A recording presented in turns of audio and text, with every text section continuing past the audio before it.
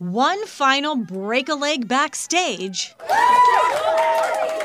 Then the show must go on. It's opening night of Seussical the Musical at the Franklin Opera House, featuring students from across the school district. Every year they have to find imaginative ways to keep programs in Franklin. Some of the credit goes to a $125,000 grant from the state legislature to the Franklin School District to combat the dropout rate. Much of the funding is being used to save theater arts classes from the chopping block. A teacher is now in place for the next 2 years. When you think about the education commissioner was in the opening night audience. We're trying to find programs that engage the students in school and in their communities, and that's really what this program is about. Franklin is really in the spotlight now because this could become a model program to keep theater arts in the schools and after school. It really pays off. We have a lot of students that become so interested that they actually go off to college and continue to pursue that after. Did you ever imagine you'd see me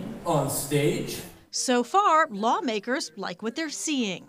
I think the results here are astounding. I think the $125,000 is very well spent, and there are children whose lives and families whose lives are being just enhanced. In Franklin, Jean Mackin, WMUR News 9.